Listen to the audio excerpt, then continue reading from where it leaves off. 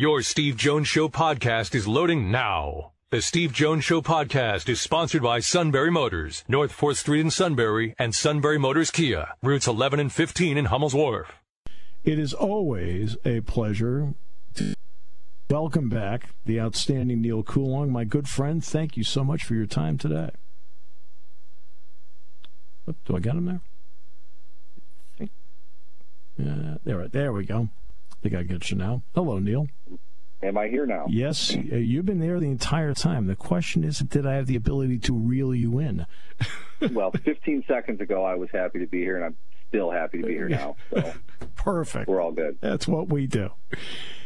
How on the face of the earth are the Pittsburgh Steelers 3-2? I watched that team, and there's no way they should be 3-2. I don't know, but is this not the same thing we've been saying over the last 3 seasons now? Yeah. The only thing they do well is win games. And I initially had said that as like a joke, and it was like 2 years ago, but it's the truth. I mean, to be fair, the defense went off the rails in the second half. I mean, that was one of the best half performances I think they've had in quite a while. It was impressive to see. Definitely took a big step forward with that. But offensively, it's snap to snap. You don't know what they're doing or why they're doing it. They should not be a 3-2 team. But the funny thing is, the manner in which these games are being played, I don't think they've played a good game out of 5. And I can make as many arguments that they should be 1-4 as I can they should be 4-1. Right. And once again, we just have no sense of who this team is. But as a coach, and I said this about Baltimore leading into the game, Harbaugh will eventually decide that he wants to play it safe against Pittsburgh's defense. And what's going to happen is they're going to take it away from them. If you give them the opportunity to play the game in the muck, they're going to take you down there, and they are more than comfortable winning that way. If they have to block a punt through the end zone to win, if that's going to get the ball back to them, and then from there, if their offense makes one play the entire game, it's going to be the biggest play of the game, and you're going to find yourself on the losing end of a game you had no business losing. And John Harbaugh, of all people, should know that, because the Steelers have done that something 4 or 5 times the last 3 years to them. It's crazy the amount of times they have been able to beat Baltimore, largely because the Ravens don't want to play above the Steelers' level. And I don't mean talent-wise. I just mean Jackson threw well. You know, they dropped a bunch, and that doesn't help. But right. They did plenty to win that game until they decided they had to be simple with everything, and they couldn't just kind of continue doing what they were doing early. And they let the Steelers back in the game, and the Steelers defense made 2 plays on them. Jackson screwed up pretty badly twice, and they allowed a block punt. That's how the Steelers win these kinds of games. And by law of averages, you shouldn't be able to do this more than once a season, but it's like all of their wins now. It's remarkable and crazy, and I can't figure it out. I've tried for 2.5 years now. I just know that it will continue, and I don't think that they'll be able to do it next week either, and they probably will. So, yeah, Jackson did some good things, but this is the part that baffles me. You get down to the 5-yard line, whatever they are. You know, and this is right before the Joey Porter Jr. interception, which is a good play by Joey. But how do you have a guy with the legs of Lamar Jackson and not attempt to utilize them there? To me, it's like, I think everybody's trying to make him into this thrower all the time to prove to the world he throws the ball. He's been in the league long enough. He throws the ball decently, not great. And guess what? The guy can run. I don't understand why Baltimore doesn't take advantage of that when they've got a chance to put the game away. The funny thing is that the play that I would look at that described that perfectly was the one that the Ravens won't admit it and they won't speak about it, but I believe it was the end of the first half. They had the ball inside the 20, or maybe it was inside the 30. They wanted to get a field goal at the end, and for whatever reason, Jackson ran the play. I think it was on fourth down. Harbaugh obviously wanted to run the clock down while they're at the line in case the Steelers jump or something like that. Jackson snapped it. Yeah, and they're not blocked up for it. Watt was left untouched, which I don't know if they've paid attention. That's not the guy to let go free. I'm trying to think. And yeah, you might be right about that. Watt immediately comes in and cuts off Jackson's running option. Right. And right there, it's like it's almost as if Jackson wanted to hike the ball so he could run, but even the defense wasn't going to let him run in that situation. Point being, you can tell Harbaugh on the sideline was amazed that the ball was snapped. It seemed to me like the ball was never supposed to be snapped. But at a 10,000-foot level, it was the only opportunity where it looked like Lamar wanted to run the ball. Right. It's as if everybody is telling him not to, and I agree with you. He's a good thrower. He's not a great one. Right. He can do some damage with his arm, but his dual threat is what makes him who he is. That's right. And he did some stuff early. Yep. He got loose a little bit. It wasn't designed, but that stopped.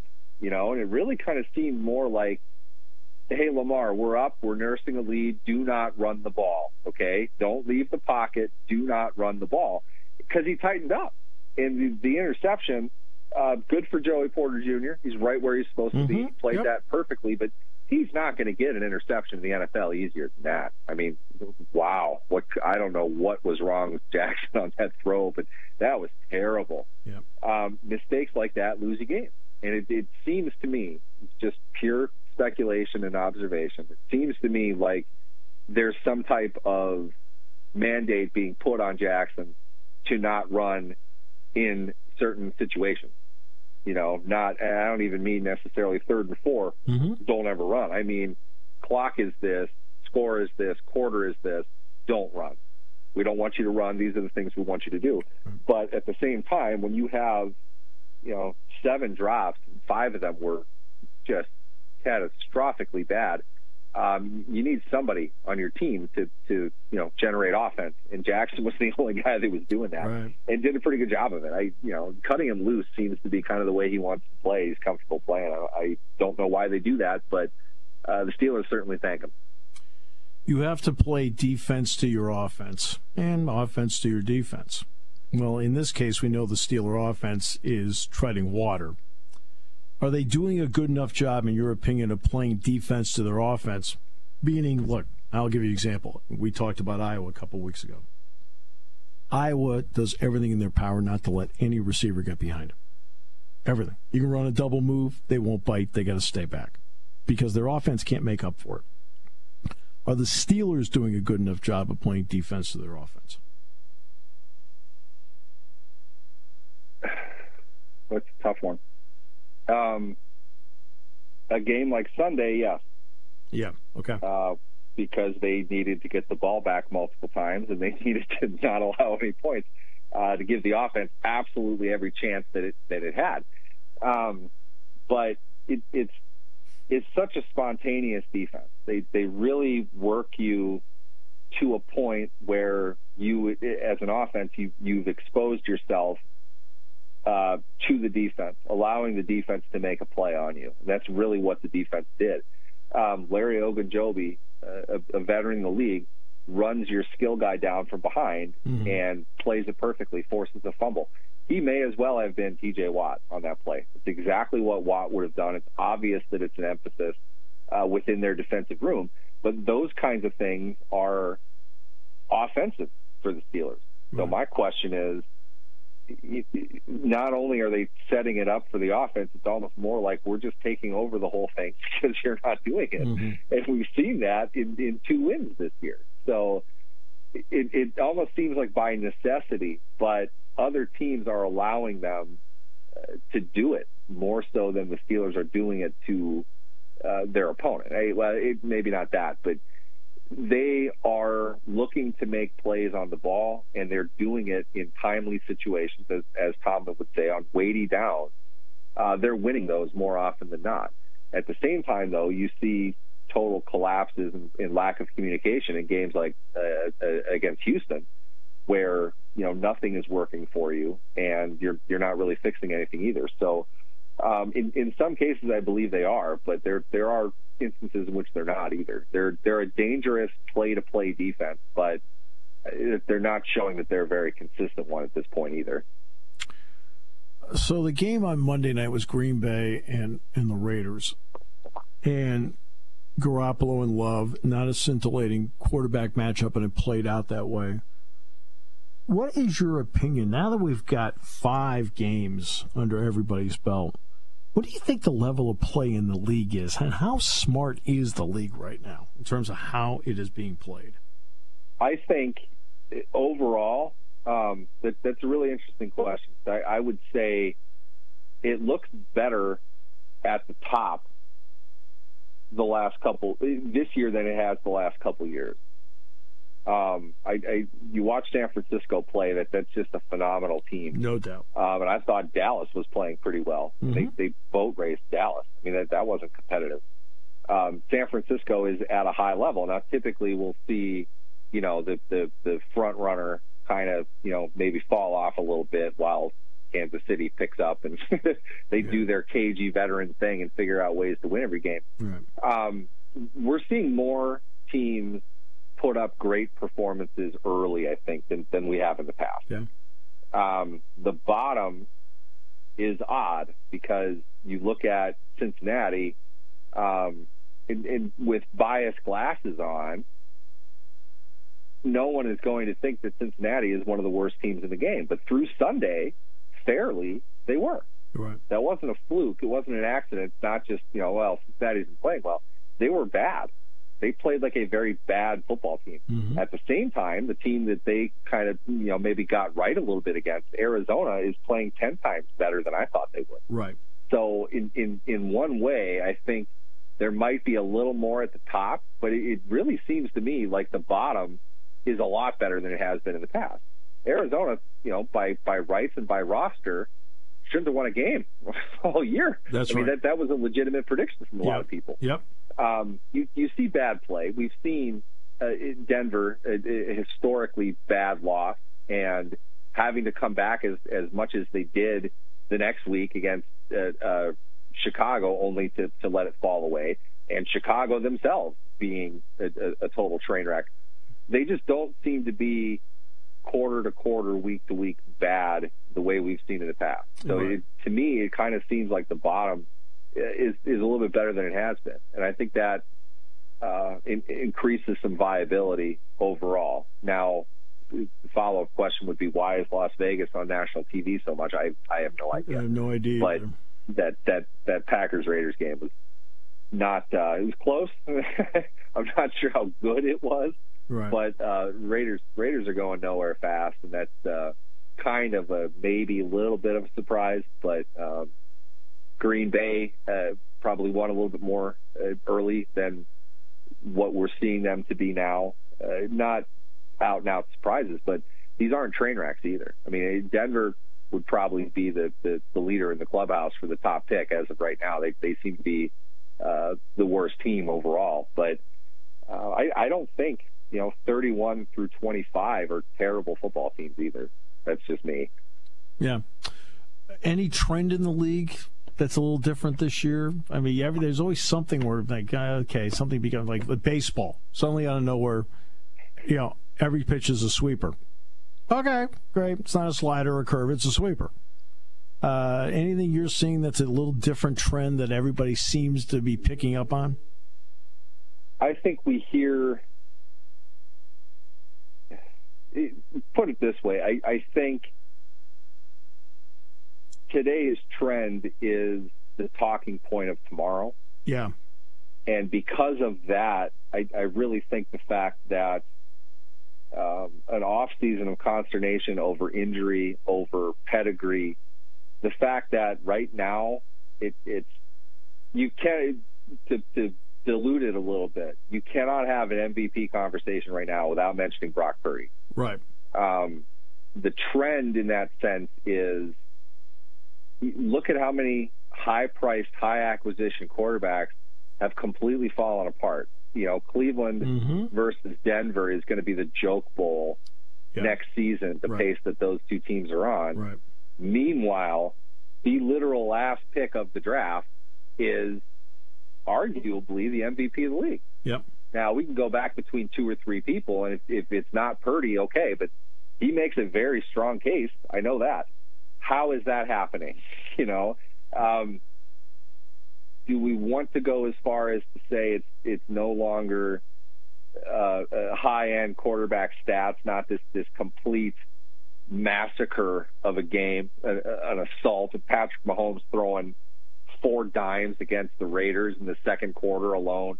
We're not seeing that so much, but Purdy operates in such a way that he's not making bad reads. He's not making mistakes. How is that happening? And we'll argue chicken versus the egg all day. Mm-hmm. There is a certain amount of talent that comes with that. But Trevor Lawrence, with a great coach, with a pedigree, who's played a lot more than Brock Purdy has, why does he still struggle? You know, right. what's it to me, it kind of brings up, you know, the marriage of coach and scheme kind of seems to be more, of scheme and quarterback. It seems like that's, you know, tomorrow's talking point, and whatever that might be, because to you know, put a point on all of it, Tua is the big gun-slinging quarterback. Yes. Wasn't that the knock against him before? He doesn't have the arm. Yep. He's chucking up 40 points a game, and it's a great scheme. You know, it fits him very well. They went out and got guys to play within that scheme, and it's working very well. So, to me, the question comes into in a really deep quarterback draft, in my opinion, how much emphasis will a team's schematic philosophy go into drafting who they're going to draft? And along with that, what veteran quarterback that can't get it done anymore is going to be gone? And I guess the answer to me in both those questions is, you know, Caleb Williams in Denver. Right. What would they do together? You know, and it's almost like Sean Payton saw this happening. Yeah. In a way. I don't want to propose that. We'll hear about that plenty, I'm sure. Yeah. But schematically, you can see Williams fit within what Payton has done in the past, and they can build up around that and create, you know, the kind of the anti-Purdy in the sense of the first pick instead of the last, and go in and have a lot of schematic success because you got a player that fits very well in what you're comfortable calling, what you're comfortable coaching. Well, and there's one other part, and I'll just make this quick because I know we're at the end here. Purdy had 4 years at Iowa State, played all 4 years. Okay, so all the great plays were on there, all the warts are on there. The flash in the pan guy that starts for a year and like flashes potential, the NFL seems to be drawn to that guy because there aren't as many warts. All right, and a guy like Purdy showed pro and con, and that's how I think people shied away from him. Yeah, that's fair. Yeah. I would also put there has to be a good amount of emphasis put on the fact that they're not done developing. I know it seems like they should be, and a lot of it is reference to Kenny Pickett, but they're going to continue to improve. They're going to continue to work and get better, and it's not just on the coach to do that. It is on the quarterback to do that. I think Purdy should be commended for the fact that we've talked about this. You saw it immediately when he started playing with San Francisco. He is a way better player physically than he was at Iowa State. Yep. That's a fact. So he put the work in to become a better player. It's not just Shanahan moves the machines to these places and he knows to throw it here.